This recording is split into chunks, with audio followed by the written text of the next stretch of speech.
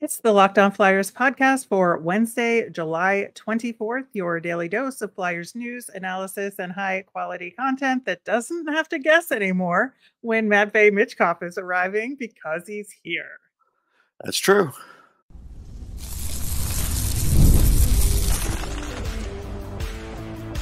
You're Locked On Flyers, your daily podcast on the Philadelphia Flyers, part of the Locked On Podcast Network, your team every day. Hey there, and thanks for making Locked On Flyers your first listen every day. I am Rachel Donner. You can find me on Twitter at rmiriam. I'm here, as always, with Russ Cohen, who's on all your favorite social media apps at Sportsology. We, as a show, are at Locked On Flyers on Instagram, Threads, Blue Sky, and Twitter as well. Today's episode is brought to you by FanDuel. Make every moment more. This summer, FanDuel is hooking up all customers with a booster bonus daily. That's right. There's something for everyone every day, all summer long. Visit FanDuel.com/lockedon to get started.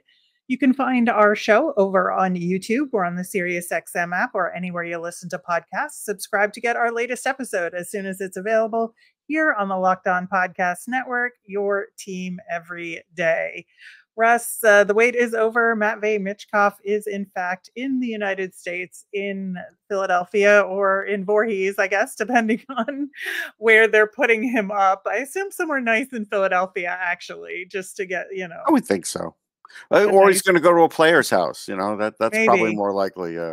Maybe he'll do that, go hang out with Egor Zamula, perhaps. But it, of course, happened on Tuesday morning, arriving at the airport with Keith Jones and Danny Briere meeting him at the airport. What do you think of that? Yeah, I think that's, putting your best foot forward.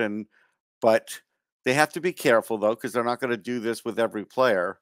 So Right. you can't go overboard with what you're doing for Michkov, because you're not going to do that with every player. And then all of a sudden, there could become resentment down the line. So they got to be careful with that. Yeah, I mean, I think it's a fan-oriented thing more than anything. But I do think it was really cool to see him there. It was cool to see Danny Briere just be like, "Oh, I'll carry your sticks for you." Mm-hmm. I think, that's fine. Yeah, there's more to it, I think, than just that, of being nice and carrying sticks. I think, this is Danny's first big swing, right? As the GM of the Flyers. And I think that, that pick is a load that Danny Briere is carrying for the, future of this team. And so I think it was symbolic in a lot of ways, even if it wasn't intended that way. Okay. I'll say okay, but I'm going to just say he's not going to do this every draft, so you have to be careful. No. Right. That's what I'm saying. It was just his first big move, his first big swing. So that is the load that Danny Briere is carrying on his shoulders, literally and figuratively, for this. Matvei Michkov endearing himself to the fans of Philadelphia by wearing a Phillies hat, as is right and proper as well. I mean, he didn't have to, but it's nice that he did. There's plenty of players that wear other team stuff now. Oh, sure. I wouldn't have held it against him. Let's put it that way. No, I know. I think, if he had just worn one of his own hats or, some random he could have worn a New York sponsor hat. It really doesn't. Yes, he could have. I mean, look, there's a million players now. You go look at all the basketball players. They wear team stuff from other teams. It's a normal thing. I don't think anybody would have cared. I don't. I think every day, sure. But his first arrival into Philadelphia, he either wears some generic hat that has nothing to do with, picking a sports team, or he wears a Philadelphia sports hat. Those are his two options. For him to wear a New York team hat coming into Philadelphia, if that's what he grew up liking. I mean, if it could be the Dodgers. No. I mean, the answer is no. You're overthinking it. You're overthinking it. I don't think so. I really don't. I grew up in Philadelphia. I know what Philly sports fans are like. Every city feels that way, but fans are getting less and less bothered by that. I think it was even Allen Iverson that wore a Yankees or whatever, and he wasn't hated for it. So you know what I'm saying? It's been happening since then. Yeah, I just think any other time it wouldn't have mattered, but for his first appearance in the area, for that reason, I think wearing a Phillies hat was good and a smart thing to do. Of course, we saw some fans getting autographs on Michkov jerseys already, which is really good to see. Mhm. I'm not sure if they were at the airport or at some other location, but I mean, it looked kind of like an looking for, airport, but I couldn't tell for sure. yeah, yeah. But I think, everybody is really looking forward to today's press conference that is happening at 11 a.m. in Voorhees. And we had talked about yesterday, are they going to do something at Wells Fargo? Are they going to do something at Voorhees? And, I'd been thinking about it since we had that conversation. And I think it is right to do it in Voorhees. To your Yeah, point about keeping things like the same for different players, and they wouldn't, right. they'd either do it by Zoom or in Voorhees for anybody else. So I think it does make sense for it to Yeah. be in Voorhees. And this way it's a little more low key, and that's good. He needs Yeah. more low key than big, robust, everybody going crazy stuff. Like that, there's time for that. Yeah, there absolutely is. And so, I think it'll give him a good chance. We know he's already been to the facilities in Voorhees on that secret mission Right, they right. had prior to the draft last year. But just to, show him around again, if there's been any changes, obviously with the construction Yeah, there, sure. Yeah. there's a lot to talk about. Just let him get comfortable a little bit there. And then he'll talk to the media with a translator there. I think, the questions are plentiful in terms of people knowing what went into the decision to come over now, and is he excited? Is he comfortable? All of that. What do you think the other big questions are for him?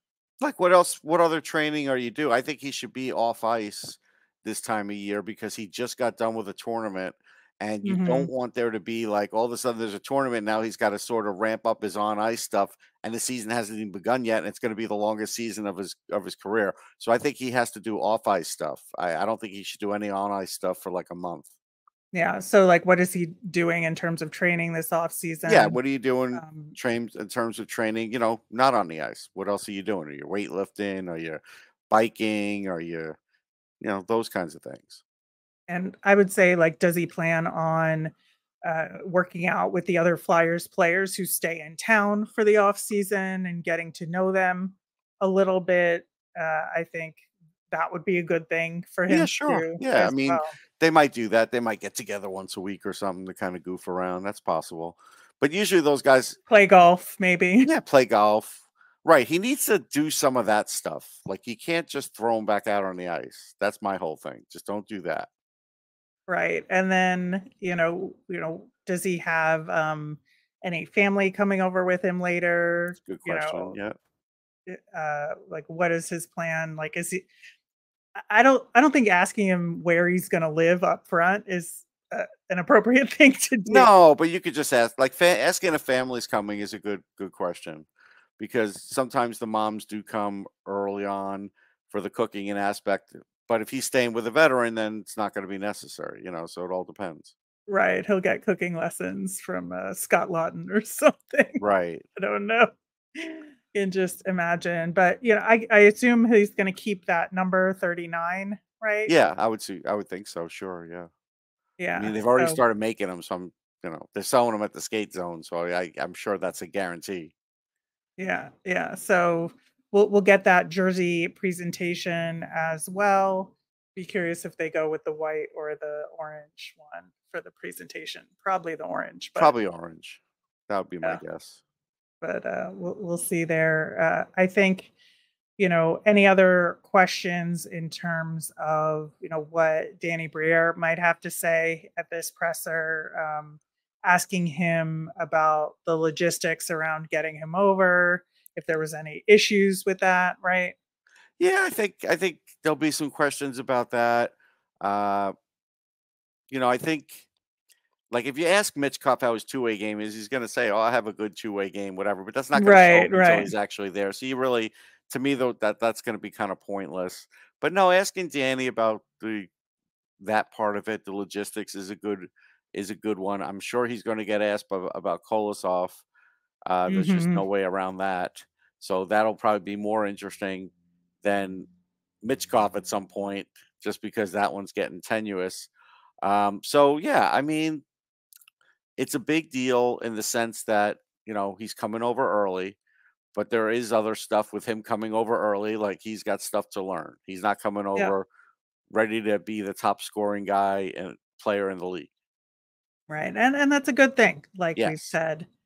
So we are going to get to your mailbag questions later in the show, one of which is about Michkov and what he's doing this summer. So stay tuned for that. In the meantime, we looked into the Flyers fights this season and what it meant for the team and the individual players overall. And we've got some interesting results. So we are going to get to that coming up next.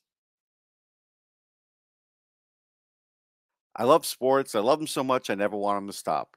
And now we are in full swing for summer sports like baseball. We absolutely miss hockey, but FanDuel lets me keep the sports going whenever I want. All I have to do is open up the app and dream up bets anytime I'm in the mood. And this summer, FanDuel is hooking up all customers with a booster or bonus daily. That's right, there's something for everyone every day, all summer long. FanDuel has odds for Major League Baseball, the Paris games with over-unders on medal counts by country, soccer, and so much more. Yeah, Randall Cunningham has a daughter, I think, that's doing the high jump or pole vault. I'm not sure. Look into that one because that's an athletic family. So head over to FanDuel.com/lockedon and start making the most out of your summer. FanDuel, official sports betting partner of Major League Baseball.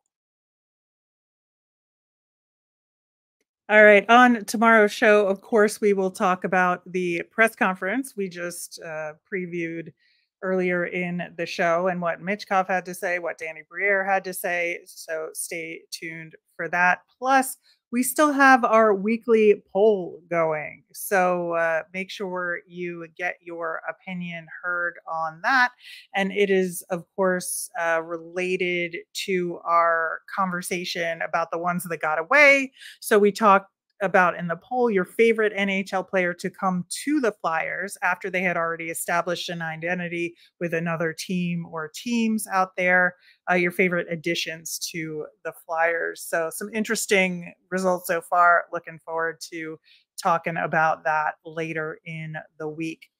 In the meantime, we did do some math and got into the fights that the Flyers fought over the course of this past season. And according to Sports Handle, and we'll put a link to this in the show notes, Nick Deslauriers was the NHL's best fighter. No shock there, 11-11. The Flyers won 22 of their 23 fights, according to the site, and Cam Atkinson lost the one fight that the Flyers had.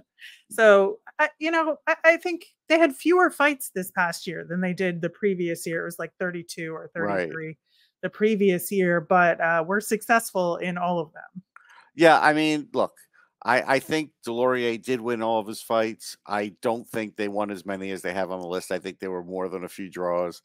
Like the Farabee one, I kind of remember being a draw that was a back and forth. So, but that's fine. I mean, in the end, I think it's more important what we're going to sort of show down the line, like the effect. What does the effect of this have on the game? Because that's always the big question. And we're always led to believe that, yeah, when you do that, the team gets that momentum and they just run with it.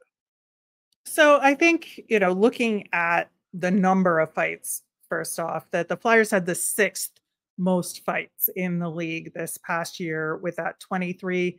They were actually tied with the Rangers there, but the Rangers did not win nearly as many of the fights, despite having Matt Rempe in their lineup. He's a rookie, though. I know. To be fair. He's training with George Laraque now, so let's see what he does this year. I know. It's so dumb. Anyway,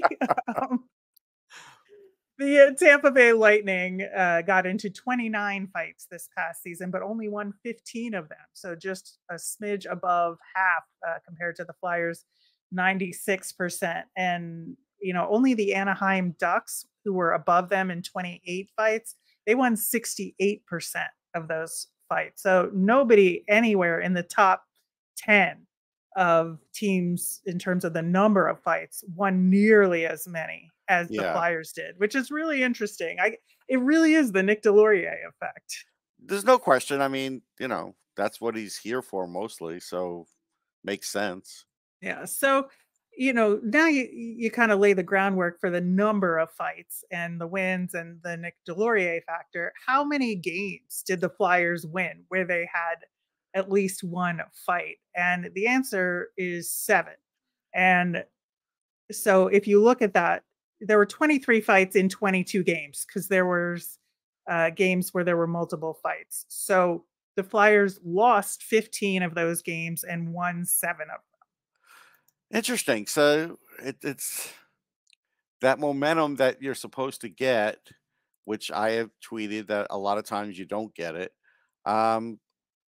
If you get it, it's temporary, and most of the time it doesn't seem to hold through. That's what statistics are showing us. I know there are some fans that will understand that, and then there'll be others that kind of like go the other way maybe and say, well, they got that temporary boost and that helped them do X or whatever, but it didn't help them necessarily win. I think that's the more important thing. Right. And I think that's fair. I think if you take fighting for what it is, right, there's a certain entertainment factor that people get out of seeing fights in hockey games. I personally don't love it, but if it's your thing, like that's fine. I'm Right. not gonna, judge that. But I think that as far as, the momentum or the effect of it, like you were just saying, eh, to me, it's a non-factor in terms of the outcome of the game. I think you can have an immediate temporary factor, like Sure. within a couple of minutes of the fight, but I don't think long term in a game it has an effect. And I think as long as people understand that, that's where you have to settle with fighting in the game. You can have fun watching it if that's your thing, but you can't really expect much out of it after the fight. Yeah, the fight part that I don't get is when a team's down 5-0 and then they send somebody out to fight. Why? Right. What is that going to do? Yeah. Is that just because we're just frustrated? Okay. But I mean, that fight doesn't do anything for me. And the staged fight at the very beginning of the game doesn't do anything for me either. If it happens Yeah. organically, that's fine.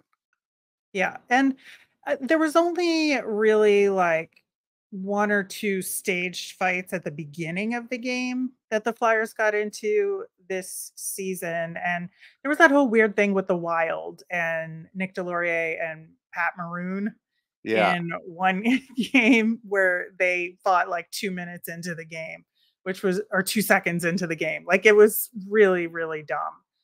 So I think the Flyers tended to avoid that. And I think they also tended to avoid the fight for no reason at the end of the game for the most part. Well, There because were now you some, get penalized for that too. So right. that's definitely helped like towards the end. But like, as an example, I just rewatched the Farabee fight. Like he was sticking up Cam York got pulverized on the Mhm. sideboards. But honestly, I think both guys got one punch in and it was over. And Elias Lindholm was on top and Farabee still got the Right. win. So it's like that's what I'm saying. I don't know who's judging the fights and I can't put it in slow motion to see how many shots landed. But when you see the other guy land on top and it ends in I don't know, 15 seconds. I'm not sure there's a win Yeah. really in that one, but it's okay. He did Right. it And for the in right that, reasons. he did it for the right reasons. And it was immediately after a Calgary goal in that Yes. game. And so there was like a lot of heightened energy because of the Calgary Yes. goal and that incident. So like it made sense that That one it makes sense. happened, but it didn't like really have a net effect on No. the game overall. I think, the one game that was kind of a disaster and they overfought was in that terrible 7-0 loss to Tampa, where there were 3 fights. And even though the Flyers won those 3 fights, or they won 2 of the 3, that was where the Atkinson fight Right. was that they lost, but like nothing happened. They still lost the Right. game 7-0. Even And I if you don't think it won, you helps their lost. dignity in that Right. game, No, it right? didn't. No, it didn't. And that's one where yeah, I mean, I get it. If it's one of these games where you're just getting beaten to a pulp all over the place and you're really that frustrated, fine. Yeah, I didn't think it was like that in that Tampa game. They just were losing. right. So yeah, I mean, to fight 3 times in the game doesn't even make sense. In this era, it really doesn't. It doesn't. I would say for me, the best, most appropriate fight of the season, again, even though I don't love them, was in February where the Flyers were playing Winnipeg. Travis Konechny gets into a fight and then later scores a goal himself, right? Because it pumped himself It pumped him up, Just- and that was yeah, purposeful for that. And so that was where you could put X to Y and say, yes, that makes sense, or A to B rather, probably better. And that makes sense. You know, like that other one with Matt Rempe against Deslauriers, that was just, you know, what are Deslauriers we doing saying, here? let's see what you can do, kid. You know, like that's what that was. Like, and you Yeah. know, and he won the fight, sure. He did take some shots too, and they lost the game. Like Matt Rempe, he had at least one goal in that game. Right. So it's like, okay, I mean, you showed him who is the number one honcho in the league, but you didn't win the game. Right. And there were only 3 instances where the Flyers scored within 2 minutes or so after a Yeah. fight. The Konechny goal was one of them. There was a goal against Ottawa super early in the season where that happened, but the Flyers lost that game. And there was a goal. There was a sealer fight against Detroit where there was a goal that was scored within 30 seconds of the fight, actually, because you could hear the penalty announcements in the background as the goal was being scored.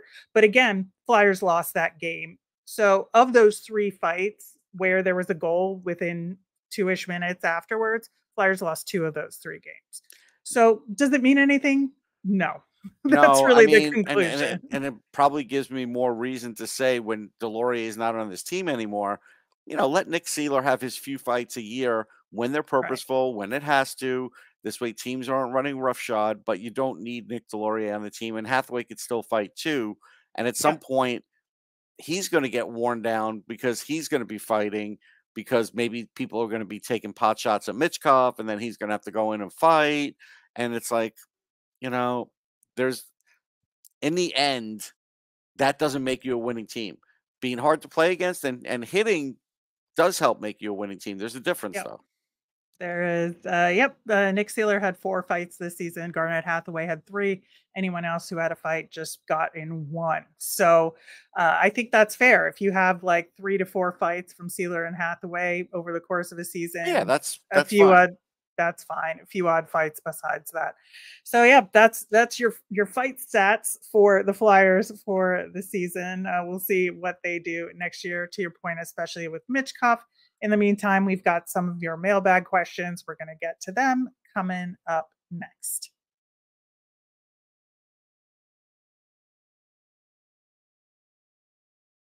All right, starting off with a Michkov question here. Jeff wants to know, does Michkov get on the ice in Voorhees to practice prior to camp starting? Yeah, no question, because guys always go there. They start to show up about 2 weeks before camp and start skating around. And so, yeah, he'll be part of that crew too. I think so. It'll just be interesting to see if there'll be some like sly video of it happening and, and all of that. The Michkov watch over at Voorhees with the Right. youth ice hockey practices There might be. going on. I mean, there might be, or the building might say, don't do it. Like, it's up to them. Either way, I'd be okay. I don't think you have to show these things. So if they say, hey, listen, do the kid a favor and don't video anything, that would be all right too. I mean, I'm good either way. Yeah. Andrew wants to know, are there any college free agent goalies the Flyers can sign for the Phantoms with the Kolosov situation? Well, as far as college goalies, I don't think there's any top ones per no. se. I know there were like 2 of them, but they both got signed already. Like one went to the Kraken and one went to the Florida organization, Yeah. if I recall correctly. Of like the top 10 college free agents, I think 2 of them were goalies. And that was the situation. But I don't know that there's anyone of that level that's left right now. I mean, I'm scanning a list and I really don't see anybody that's jumping out to me. It's funny because most teams now want to have 3, a lot of names are gone. Yeah. Yeah. So So I think it was like Cooper Black was one of them, and he's the one that went to Florida, I right. think. So yeah, it's the pickings are slim right now. It's But, really slim, probably as slim as but it's been in years yeah, for the goalie market for for the sure. goalie market. Yes. So Flyer Bob made a comment related to our Next in the Flyers Hall of Fame episode, saying, "I think if you have been a fan of this cursed team 50 years or more, and you're not in a straitjacket, you should be in the Hall of Fame." And I know that was kind of tongue in cheek, but there's something to it about saying, let's just put Flyers fans in the Flyers Hall of Fame and make another like Flyers fan appreciation day. I like that. I think there's something to that. But here I'm going to tell a story that happened in 1993. 1993, I was working at a hotel in Philly. It was right next to the Vet. The Flyers fan club had a meeting, and they came out of their meeting, or was some sort of, I don't know if it's the same Flyers fan club, but it was a group of Flyers fans, and they had a button that said 1940 forever for the Rangers. Now, me just moving to the area, grew up a Ranger fan. I bought that button. The Rangers won the Stanley Cup the next year. I still have that button. My point is, they were Ranger fans. Be superstitious? Well, be superstitious could be one thing, but the point is, don't give up, because there were Ranger fans from 1940 to 1994 that eventually got the payoff. So the payoff could be coming here for Flyers fans. That's why you don't give up, for that reason, because that payoff is going to come. I've always believed that things are secular and teams will eventually, get good again and either win a cup or get to the cup. And so, yeah, I think the time could be coming, and you just have to wait it out and just take your lumps. Yeah, I think we've taken a lot of lumps, but I do have some degree of hope here that there could be something to what this team is building, and so I would not count this particular rebuild out Right. right now That's either. a key point. Yes. Yeah.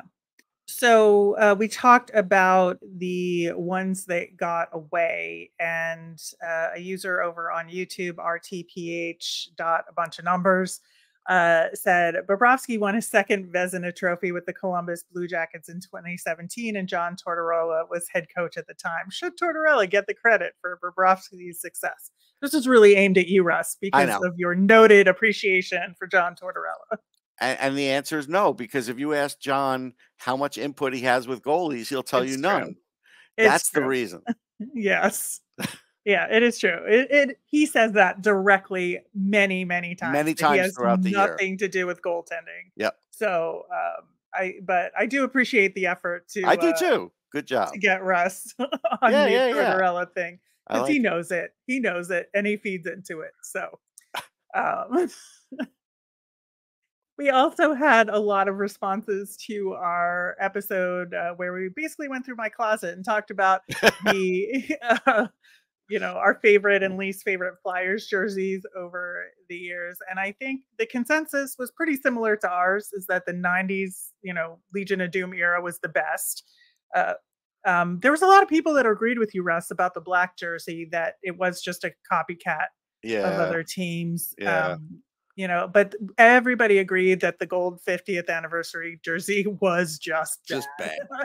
So I'm very, very grateful that everybody was on the same page there, and appreciate everybody's responses to that episode out there. There were quite a number of them. It was fun doing that. I like doing that. Yeah, I did too, because I got to talk about my own stuff, which is always a good time, and I put a lot of care into collecting those jerseys. Yeah, no question. You had specific reasons why you had them, and I have all kinds of different jerseys. I have like a Sioux Greyhounds one, because I've adopted many Greyhounds. Like, I have reasons why I have certain jerseys too. You know, so they mean more. I have a Calgary Hitmen jersey from their 20th anniversary because it's fluorescent pink, and I really liked it. Yeah. But it's a cool jersey. It's the Calgary Hit, and the Flyers have a strong connection to the Calgary Hitmen. They do, with Travis Sanheim, right, and other players. Yeah. So that was for many reasons. So yeah, really good conversation. We are excited to come back tomorrow to talk about what Matvei Michkov had to say in Voorhees. We will do that then. As a reminder, we always want to hear from you. So get your mailbag questions in via Twitter at Locked On Flyers. You can email us at lockedonflyers@gmail or comment over on our YouTube channel. I'm Rachel. I'm on Twitter at rmiriam. That's RMIRIAM. I'm Russ. I'm at Sportsology, SPORTSOLOGY. Locked On has launched the first ever national sports 24/7 streaming channel on YouTube that's also available on Amazon Fire TV and the free Fire TV channels app. Locked On Sports Today is here for you 24/7, covering top sports stories of the day with local experts of Locked On, plus national shows covering every league. Find Locked On Sports Today now available on the free Fire TV channels app. Have a great day, everyone.